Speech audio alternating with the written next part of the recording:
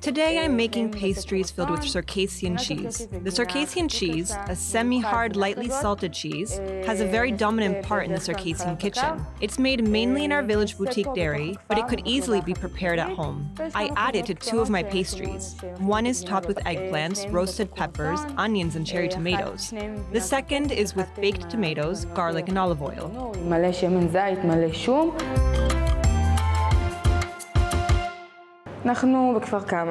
We're in Kfar Kama, located in the Lower Galilee. Kfar Kama is a Muslim Circassian village that was established in the late 1800s by Circassian immigrants who came from the Caucasus Mountains.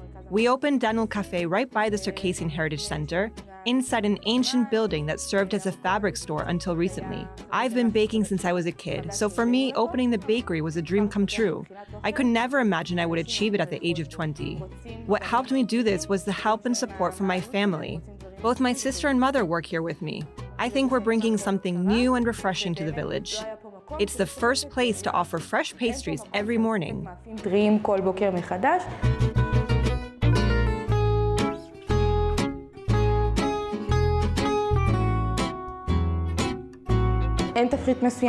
I don't work with a fixed menu. It changes daily according to my inspiration into the seasonal produce.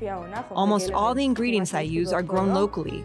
The olive oil is made by my grandpa, and the spreads and jams are homemade. I also tend to include in my pastries traditional Circassian elements, like special spices or the cheese.